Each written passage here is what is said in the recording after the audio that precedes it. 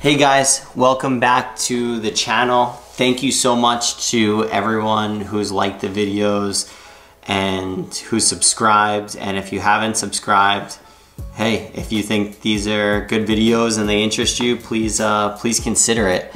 Wow, the journey's over. It is over. 33 days was the mark. That's what we got to, and it's kind of a crazy story. After the last video I made, I was in San Jose with Mike French at a SunPower Master Dealer Summit, and we made that video and we're like, yes, we made it past the month mark. It was day 32. We were pretty stoked about it. And then the next day, I am at the San Francisco airport. I am sitting to have something to eat as I wait for my flight to go back to JFK, and I get a ring from my wife, and she got home and all of the lights were flickering in the house. She was with her brother, and I'll cut to that video right now so you could see what was taking place. Lights. All the lights in the house when we walked in are flickering with no exception. In the basement, in the living room, in the kitchen, upstairs, and then the Tesla PowerWalls are making funky noises. You hear it?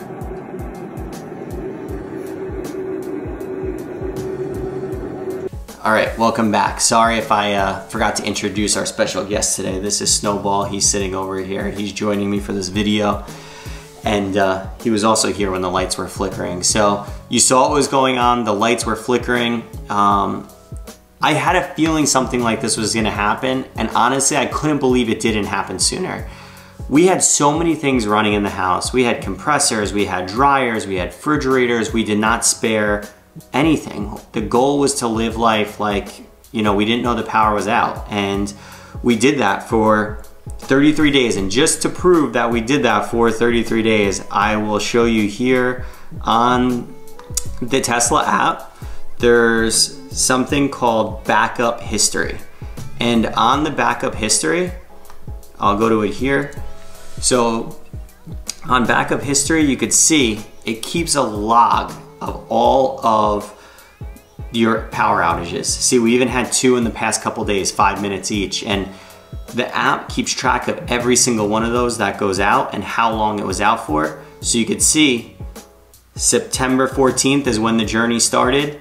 We were out of power for 792 hours and 4 minutes. That equals 33 days and 4 minutes we were out of power for. So yeah, there it is. That's how long we're off, and there's the proof right there to show it in the Tesla app. So what happened was the lights were flickering. She's like, what do I do? Is there anything I can do? So what I'll show you right now is I FaceTimed Bianca, and when we were FaceTiming her, I was walking her how to turn the main breaker on the gateway back on. I knew that everything just needed the grid to get back in line and balanced. And the reason being is because we didn't run out of power. The PowerWall had 89% in it still. Look at this screenshot, 86%. I'm sorry when it happened. We had 86%. So the reason we had to go back on grid isn't because we ran out of juice. It was a technical difficulty that we were having.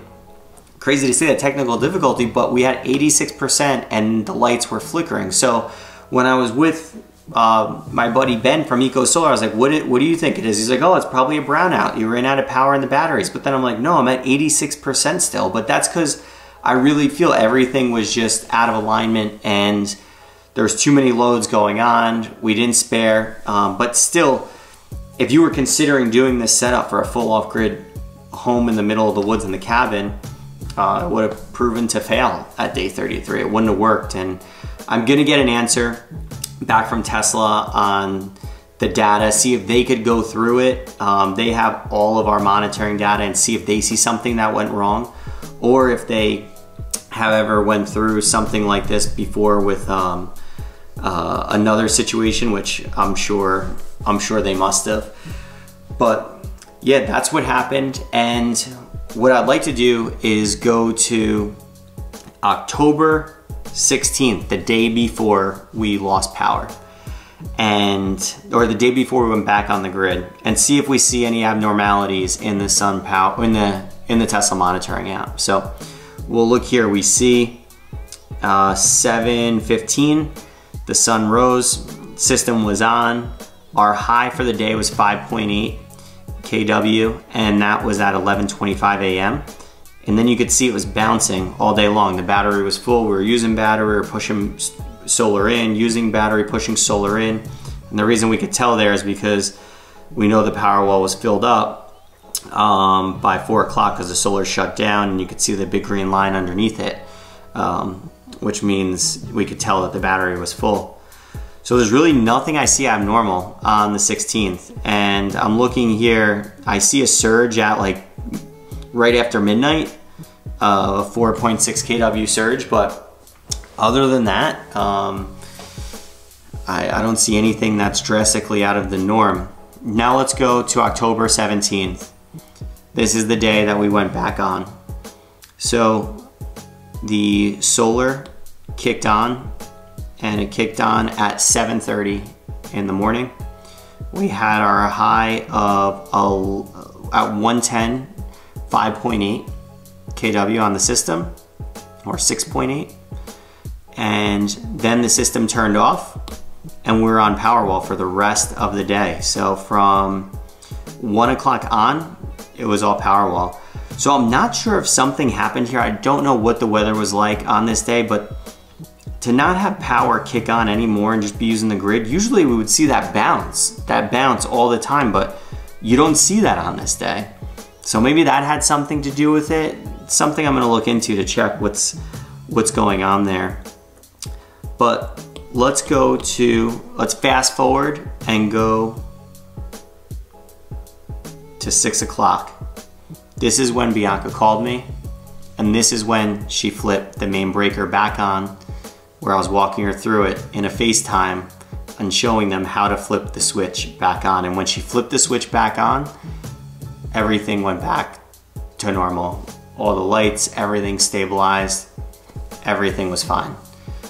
And that's where, at this point in time, at 6:10 on October 17th is when we went back online. And that's where we were at. So that's when we went back on the grid, and everything leveled out. I owe you an explanation of why that happened. In my gut, I feel like I know why it happened, because of the loads and everything. I feel like those batteries needed the grid just to get power back in them and get leveled off. I felt like the batteries possibly might have been out of sync. I don't know, there's 3 batteries here, maybe something happened in that moment where we had 86% power. All the batteries were pretty much filled up. It was 6 o'clock at night. We should have been fully running off just the batteries, which we were, but everything was flickering, and we had to go back online. So I can't thank you guys enough for watching these videos and for the positive comments and the thumbs up on them. It means a lot to me, and I just want to contribute, and hopefully this information is helpful. And anyone that's considering going solar or doing something like this for their home got something out of these videos. So 33 days, 4 minutes is how long we went until we had to flip the switch and go back on the utility. And I'm happy to say we're still in self-consumption mode. We're really not using any grid at all the way our system is designed, but we are back online, and we'll follow back up when I get information back from Tesla to see if they saw anything abnormal on their side, why it happened, or maybe I'm just never gonna have an explanation. So signing out, and yes, the Buffalo Bills are 6-2 for the first time in God knows how long. So Bills Mafia, keep it up. Buffalo Bills keep on playing, and 33 days off the grid, I'd say it was an accomplishment. Signing out. Pick up Snow. Snowball slept through the whole video. Unbelievable.